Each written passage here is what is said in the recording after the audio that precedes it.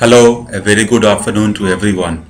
I am Rajendra Kumar, a senior officer in the Indian Administrative Service, and I am currently working as a director in the Department of Information Technology in the Government of India in New Delhi. I am very thankful to the organizers of this workshop, in particular to Dennis Pamlin, for giving me this opportunity to talk to you. I would talk about the need for transformative solutions in the context of promoting resource efficiency and low carbon development in public procurement in India. As we all know, India is the second fastest growing economy in the world among the major countries. Economic growth rates have averaged over 7.5% during the last decade. The total GDP as of 2010 stands at over 1.72 trillion US dollars. The GDP per capita is, however, only US dollars 1,340, and in terms of PPP dollars it is 3,560. Public procurement in India constitutes about 30% of the GDP. The federal and state governments and public sector undertakings have their own procurement procedures, broadly in conformity with the federal or state rules. At the federal level, procurement is done by individual government departments and agencies. The broad control and oversight on the procurement process is exercised by the Comptroller and Auditor General of India and the Central Vigilance Commission. However, there is no single authority for defining the procurement policies and overseeing compliance.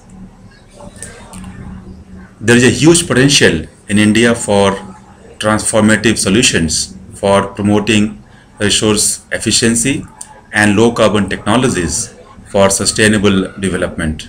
However, there is no overall framework for promoting such transformative solutions.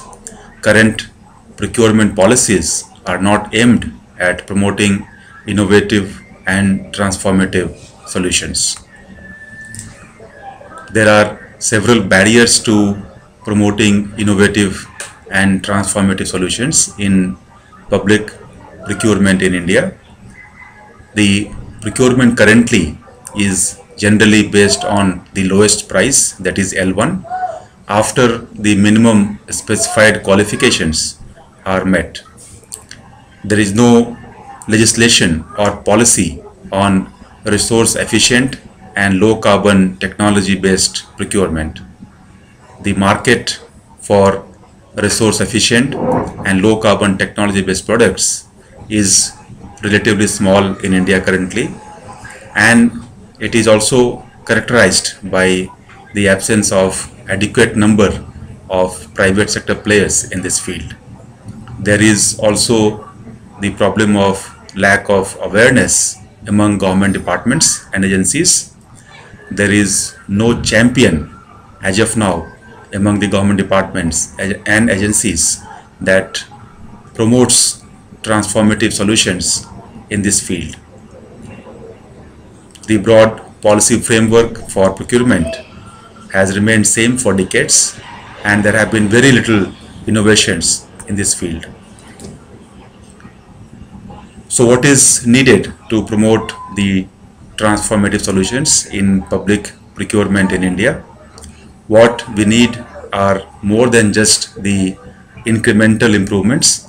With a rapidly growing economy with 1.2 billion people, transformative solutions are needed to promote resource efficient and low carbon technology led development.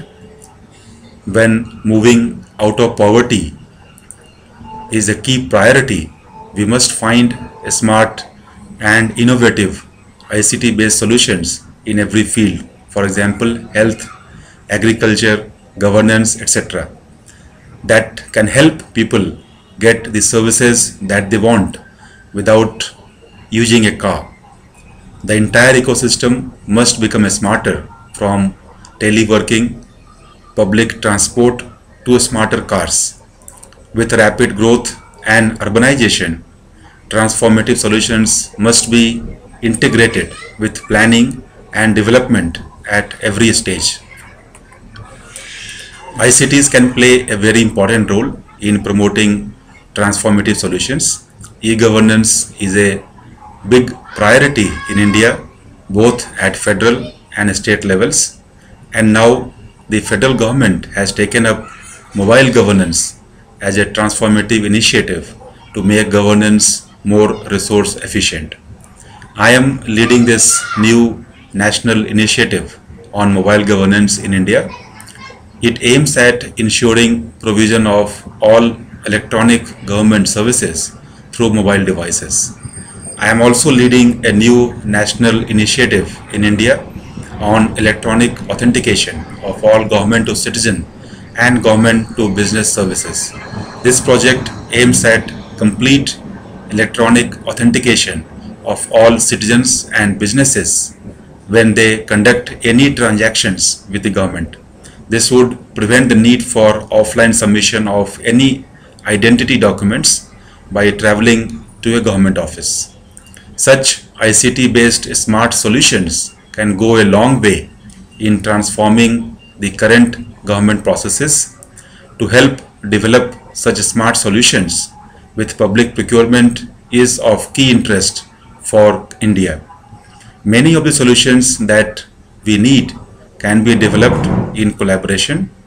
There are great opportunities for Swedish companies to work in India, and hopefully also for Indian companies to work in Sweden to help deliver transformative solutions together.